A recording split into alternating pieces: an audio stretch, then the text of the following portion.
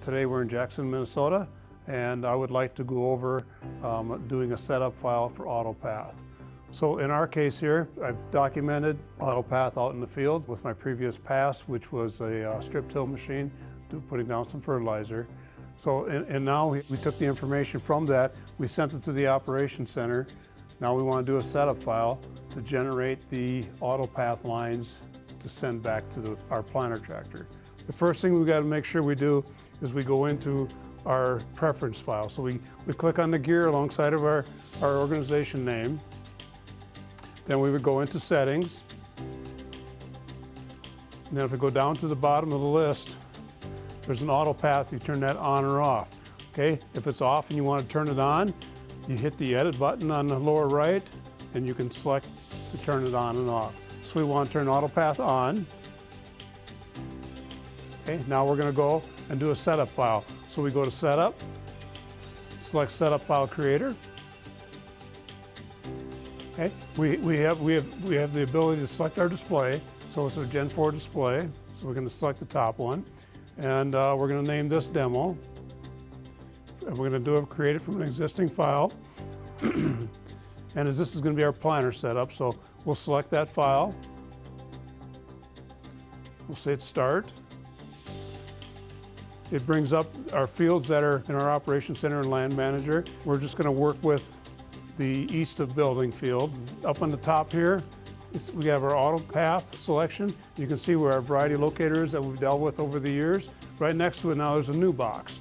So we want to select which source of our AutoPath guidance line we did. So I had an application, so we select that. Keep in mind that each pass of AutoPath across the field selects the previous pass you made. So if you go through the field and you do a strip till operation with an 8-row machine, then you come back and plant with a 24-row planter. It follows the 8-row path and it generates lines to fit the rows for the 8-row strip till machine. Then after your 24-row planter, you bring the information into the Operations Center, do a setup file, bring it back out for your sprayer. It follows a 24-row width to more accurately fit the sprayers, for an example, to 120-foot width.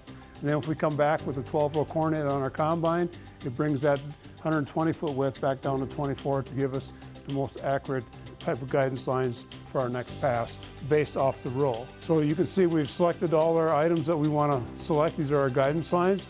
We have our field, our guidance lines, and on the bottom here, it's got its own terminology.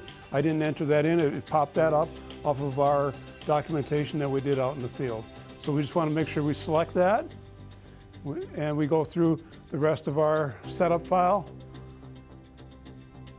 Okay, type in 117 for our serial number of our tractor. Select this tractor, our implement. Okay, the planter's been selected. Okay, hit next. And our products, we have corn. This is kind of a quick setup file. And then we've got our fertilizer that we used. But, operators, you can select put in an operator's name if you wish. Go ahead and hit Summary. In Summary, we go through and we can see what we're doing here. Okay, we were sending the file to a 4600 display. It's named Demo. And you can see here in our land, we've got 6 different items. And we've selected one field, one boundary for that field. We have 3 different guidance lines for that field, no flags. And here's our one AutoPath. We just want to make sure that that's in our setup file. And then we have the rest of our items, so go ahead and create file. And we're going to send it to the same tractor again. Go ahead and hit create and send. And since our tractor has a 4G MTG with JD-Link Connect, we can take the information from the Operations Center and send it to the tractor. And then when I get in the tractor, I can take and upload that file that I've sent, and it'll populate my AutoPath guidance lines. We'll talk a little bit about AutoPath in the display. First thing we have to do is make sure that our display and our tractor are capable of AutoPath. For the capability of AutoPath, we need 4.0 automation in our display. So we can go into System, and we'll go into Software Manager, hit our activations, and as you can see, we have AutoPath is a capability. Now it's a new feature in the capability with our activations. And we can see we have them all green. which means that they're all active. We have 4.0 capability in our display. For AutoTrack operation, we source or generate the line off of a strip till or a planting pass. In this particular field, I've done a strip till path, so I've documented where my rows are, where I want to plant. So now when I come along to plant, I have to take my recording data from this field, load it into the operation center, do a setup file, and I take that setup file and bring it into this tractor, and I've sent the setup file over the air with my MTG. So to get the file, I just hit menu, go to system, go to file manager, okay, and it popped up automatically on import. I would select import if it's on another selection. Select import from receive files. As you can see, I have one file that's not yet imported, so I'm going to select that file. It tells me I have a demo AutoPath. It shows that I made the file, so it's highlighted. I select next, and it'll load that file into my display. As it loads the file, it brings in the normal boundaries, equipment, products, that type of thing, guidance lines for our farms and fields, but it also brings in the AutoPath line. So as you can see here, I've got one field, but I have one AutoPath data line. You can see it's in my selection, so I highlight everything that I want to bring in. Hit import, and it'll bring all the data into my display. Okay. Now if I go into guidance, I want to make sure all my stuff is turned on. AutoTrack is turned on. Everything looks good to where I want to see it. Okay. Hit my my set track, and you can see that the tracks for this field show up, and you can see an AutoPath line. It is not one of the lines that I've made in the past. It is just simply named AutoPath. So if I select that line, it'll say OK to generate. I hit OK, and now you see the screen is popped up with the yellow lines. You've got a blue line and a white line. The blue line is my AutoTrack line that I would use for my tractor to follow. The white line is where the implement wants to be. The yellow lines show my individual rows. So we're going to take it and we're going to drive across this field.